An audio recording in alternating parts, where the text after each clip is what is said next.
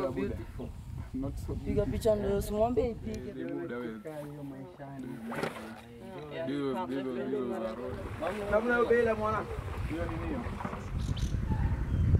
Actually, it has changed our life completely, not in a manner that I can really explain.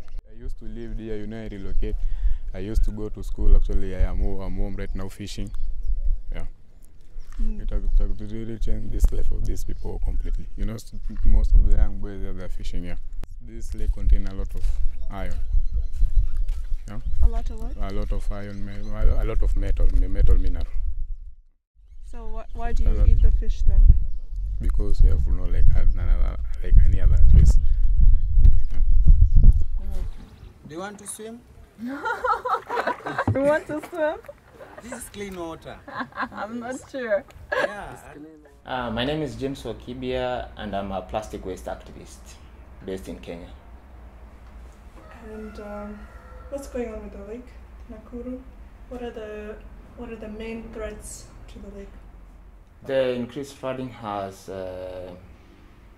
led to many issues around the lake because it has flooded into people's homes and hundreds of people have been displaced. Agricultural lands have now become fishing grounds. The lake has moved for about one kilometer from its main shore. Lake Nakuru is a protected area. It's a recognized UNESCO World Heritage Site, and it is suffering from many things. From around 2015 there, that's when flooding has been increasing, and every time there is a lot of flooding, there is a lot of runoff. I think the biggest problem with Lake Nakuru is contamination of the waters from industrial waste. There is a lot of farming in the upstream, and when there is that kind of farming, there is of course a lot of siltation and soil erosion, and all that is coming down to the lake. Also, residents who live around the river Njoro, which is the main contributor, or the river that brings most of this water to the lake, carries a lot of plastics. Birds, and mostly flamingos, have shifted base, but initially there were millions, and in fact Nakuru used to be called the Pink Town, but nowadays you can't see many flamingos in the lake. That is tough with stones. It's the enemy of cycle. Yeah. They are really bad. The enemy. And Bayan. They are.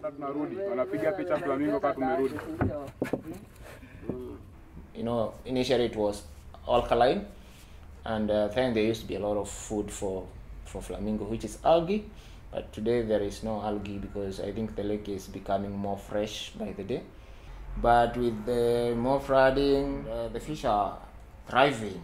There are so many fish, and the community saw this as a blessing in disguise. We do not know how safe the fish is. The government says the fish is contaminated. The community says the fish is good, we have been eating it. So the government banned fishing in Lake Nakuru. But people still continue to fish because I don't think they have another option. They are people from low income areas. Their main economic activity was agriculture.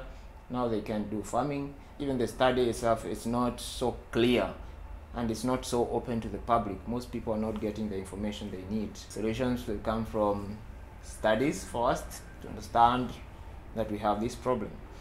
The community also needs to be kept aware, not always policing them and telling them what to do, but I think the best way is to sit them down, make them understand that when we conserve the environment, it is us who will benefit. With climate change, you cannot plan for the next 5 years because the weather is erratic. Things have really changed. Months that were dry are very wet. Months that were very cold are warm. So we do not even understand what is really happening. I'm still optimistic. We might still work with how things are. We understand, fine, the lake is flooding. We embrace that flooding, the flooded area become part of the lake, and we introduce other things like the community has introduced boat riding. So it's just a matter of embracing climate change and seeing how the benefits that it can bring. Me, I've just been Maybe you come there. He's using to